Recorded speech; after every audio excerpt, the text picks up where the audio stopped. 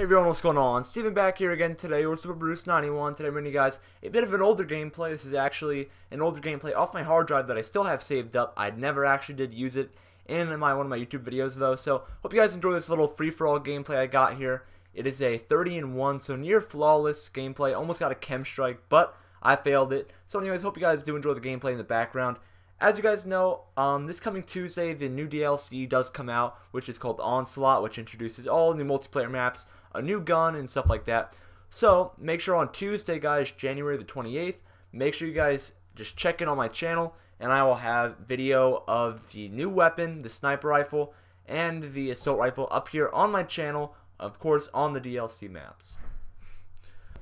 Now, for those of you interested in actually buying the DLC, do remember that it's only on the Xbox services currently, so it's not going to be on the PS4 or PS3 or PC yet. It's only for the Xbox 360 and the Xbox One.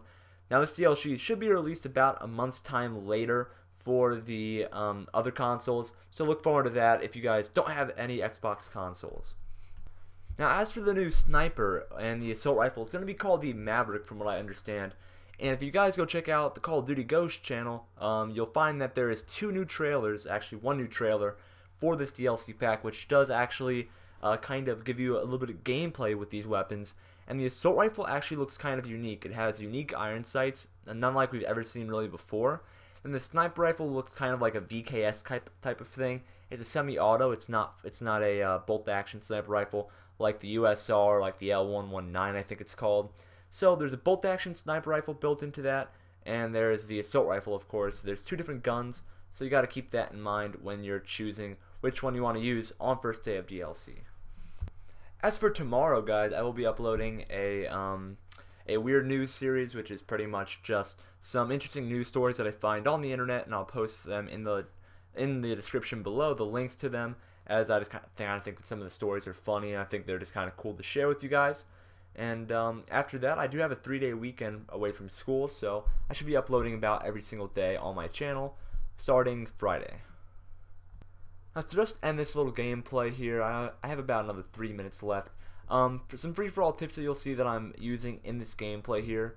For free-for-all, guys, you don't want to rush around too much because you'll be too vulnerable at certain points. So what you'll see me doing in this gameplay is just kind of holding down a certain area for a while. I kind of broke that rule just now, but you'll see that I do kind of return back to this general area, this general vicinity, and I take over this building each time that I spawn back in.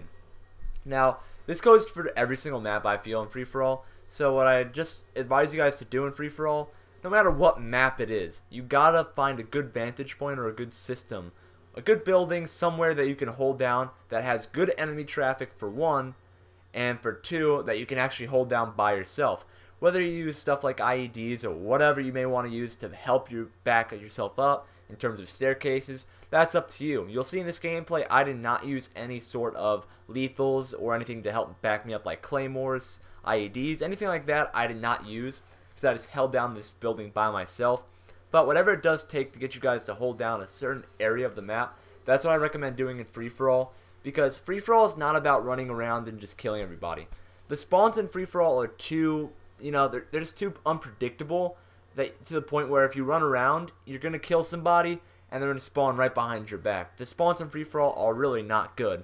So you got to learn how to kind of stick towards the same area of the map. Not necessarily camp, but you just got to learn that, running around is not going to get the job done in free-for-all most of the time, as the spawns are just too unpredictable and you never really know what to expect when running around a game of free-for-all. It just kind of aimlessly.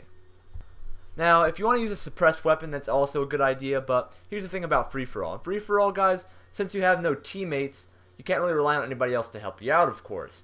Now, if you do not choose to use a suppressor on your gun, you got to be aware that people are going to be more apt to follow you or come to you. So, it's really up to you. If you want to be drawing a lot of attention from enemies, you should really just take off the suppressor, because in free-for-all, that is the main goal, is to kill your enemies. And by shooting your gun, that's going to be like, hey, look at that red dot over there. And people are going to gravitate or comes towards you. And that means you could possibly get more kills in a quicker succession, quicker rate, whatever you want to say. So, in essence, not using a suppressor can help you out in the long run too. But being suppressed just makes it so that they don't see you quite as easily.